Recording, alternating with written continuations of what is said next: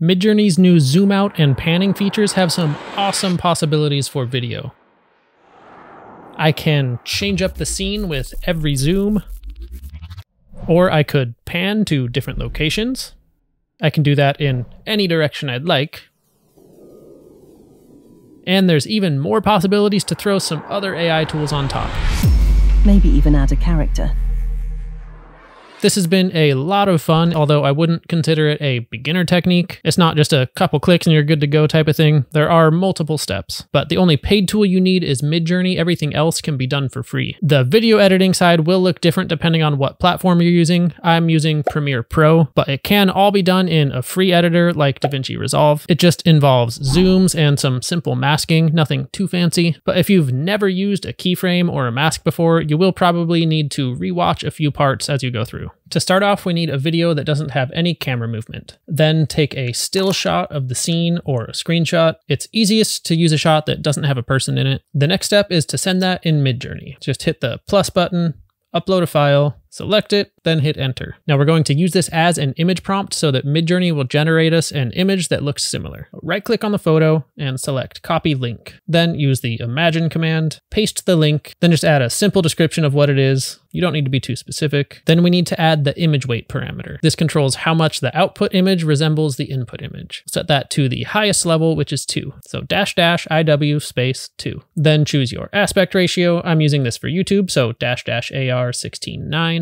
Now this will generate some images that look similar to our original. We're going to be replacing most of this image with our original shot, then using generative fill to blend it, but the closer it looks, the easier it will be to combine them. So this one looks great, and I'm going to walk through all the steps from start to finish for the zoom out technique first. I'll explain how to alter it for the panning effect after. The first 2 zoom out buttons will make it look similar to the existing scene, but to zoom out somewhere new, select custom zoom, then replace the main text from your prompt with the new scene. Let's try Mars. Then pick one that you like and upscale it. Then zoom out again. I want to see more Mars, so I'll just click zoom out 2x. Then you can repeat this as many times as you'd like. And anytime you want it to shift to a new scene, use custom zoom and change the prompt. The possibilities are endless. Now we need to save all these images.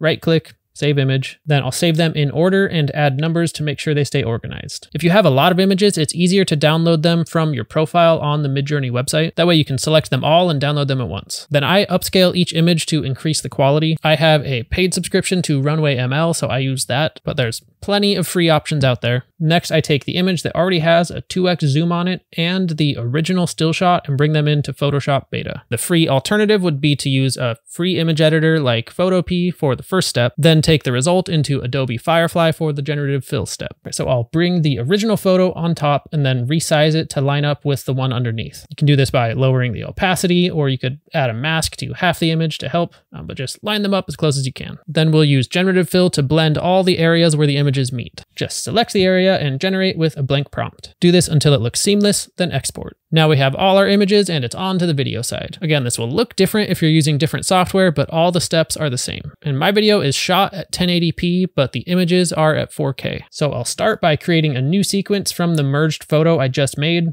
Right click, make new sequence from clip. That creates the settings at 4K and brings it onto the timeline. Then bring the video on top and line it up, similar to how we lined it up in Photoshop, either by lowering the opacity or adding a mask to part of it. Just get as close as possible. This looks great. And next we add a mask. For mine, this will work with just a basic rectangle. Mask out the area that doesn't match, then add some feather to the edges to smooth it out. Then double check to make sure the whole clip looks good. I made the mistake once of doing all the rest of the steps before noticing that my arm left the mask at one point and disappeared later on. But now we need to merge these clips so they act as one for the zoom part. In Premiere, merging clips is called nesting. In DaVinci Resolve, they're called compound clips instead of nests. You select both clips, right click, then select nest. Now you can see these act together when I zoom in and out. But before we set our zooms, we'll copy this clip, then merge it with the next image. So follow those same steps, just bring the image underneath, then shrink this clip down and line it all up. Most of the time they stay centered as they zoom out, so you just resize to 50% and it's good, but double check each of them just in case. Then add a mask, add some feather, and make it into another nest. And then repeat those steps for every image.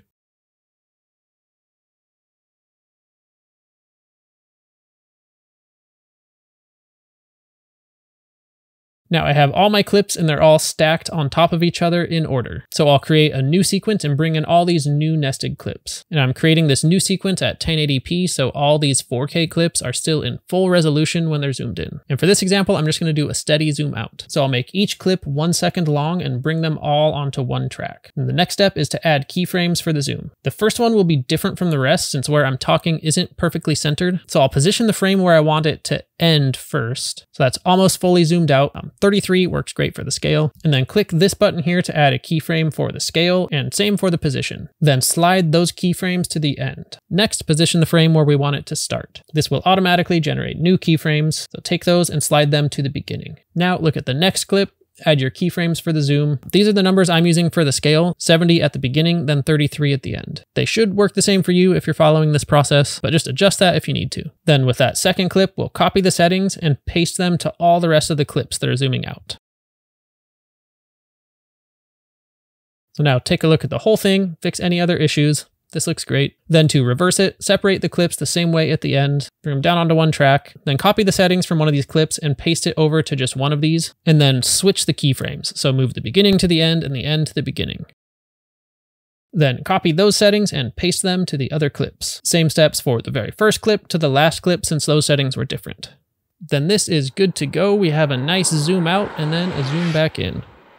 And you can move things around if you want a faster or slower zoom. And for adding the character, I used HeyGen. You can animate up to 1 minute of footage per month for free, but it is really easy to use. A 4K image is too large to upload, so I take a crop of the face area from my upscaled photo. Then upload that to HeyGen, type the script, choose a voice. You could also upload your own voice or something you generated with 11 Labs, but they've got a lot to choose from in here already. Then submit and it will give you your animated character in under a minute. Then I just bring that into Premiere, lay it on top, and add a mask with some feathering on the edges.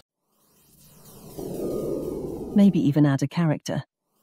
If you want to add on another layer of effects, you could use Kaiber's video to video. It's really easy to use as well, and there is a free 7-day trial. It's $5 a month for the base plan after that. You upload your video to the transform existing video section, then add a prompt in the next section. I like to just use their default styles, but you can come up with your own too. Then adjust the intensity of the animation, select your favorite preview frame, and let it generate. This one takes a few minutes. And there's even more possibilities to throw some other AI tools on top. Maybe even add a character. And I have links to everything I talk about in the description if you want to try any of it out. And for the panning technique, we'll jump back into Midjourney. Then I'll use this same photo and pan to the right, add any prompt you want. Then I'll upload a shot from my other scene, use it as an image prompt, then pan to the left using the same prompt. And I'm trying to pick images that look as similar to each other as possible, just so the merge is a little smoother. And these look solid, so I will export, upscale, then bring them into Photoshop. Then use the same process as before to merge the scene with the original photos. Then I'll line them up next to each other and use generative fill over the seam. Perfect. Then bring that into Premiere and create a new sequence. It will be really wide, that's fine. This is the one we're merging the clips in. So overlay your original video and line it up, then mask out the sides. Do that with both videos and then nest it. Basically the same idea as before, but on both sides. We'll bring this into our 1080p sequence, and now we can use keyframes just like before to pan back and forth however we please. And that looks awesome. Then the process is the same for panning up and down. There are endless ways you can get creative with this. I hope to see some people experimenting. I don't use social media much, but I do check Twitter sometimes, so if you make anything, tag me there. I would love to check it out.